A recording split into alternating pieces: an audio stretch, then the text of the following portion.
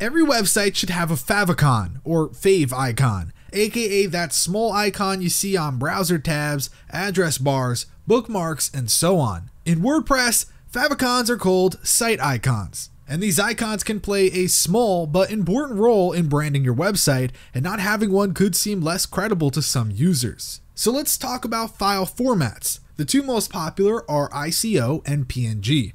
These formats have the most browser support and support transparent backgrounds for your favicon. An ICO file allows you to store multiple images with different sizes in one file, allowing the browser to choose from the options. Additionally, since HTML5, PNG is an acceptable format for your favicons, and all major browsers are supporting them now. But with the release of WordPress 4.3, we don't have to worry about any of that, since the customizer has a site icon option that accepts more popular formats like GIF and JPEG. Let's talk about size. Your site needs multiple favicon image sizes available in order to display them optimally in all use cases. The four most common sizes needed are generated automatically whenever you add a site icon from the WordPress customizer, so no need to stress. However, you will need to make sure the image you upload to the customizer is at least 512 by 512 pixels. WordPress will create the other sizes from the original file as follows: 32 by 32,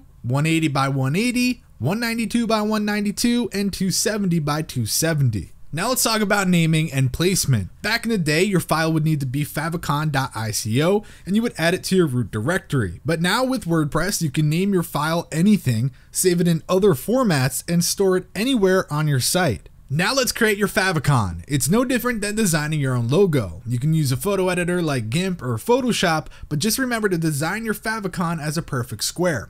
Now go ahead and save it, and if you want a transparent background, save your file as a PNG or GIF. For the remainder of this video, I will cover 3 different methods to add your favicon to your WordPress website. Number 1, adding a favicon with the WordPress customizer. For most, this is the only method you need to consider for WordPress. All you need is an image and WordPress will do the rest. From the WordPress dashboard, go to Appearance, Customize. Then select Site Identity and you will find an option to set your site icon.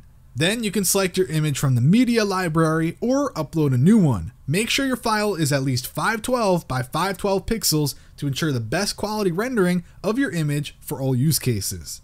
Once you select the image you want, you'll be prompted to crop your image, but it should already be a perfect square. So save your changes and that's it. WordPress will do the rest, so now you can refresh your page to see your favicon magically appear in your browser. Number 2, adding a favicon using a plugin. If you want the help of a plugin to add a favicon to your website, you're in luck. A simple search of the WordPress repository will give you some great free plugins to choose from. Personally, I would look no further than Favicon by Real Favicon Generator. Install the plugin and navigate to Appearance, Favicon. Then upload your image and make sure it is perfectly square and at least 260 by 260. The plugin will redirect you to the online generator to complete customization of your favicon. When you're done, click the button, and since you're using the plugin, you don't have to worry about any code. You'll be redirected to your site and greeted with a nice preview of your icon displays. That's it. And finally, number 3, adding a favicon manually. In older versions of WordPress, you can add a favicon to your site in 2 steps.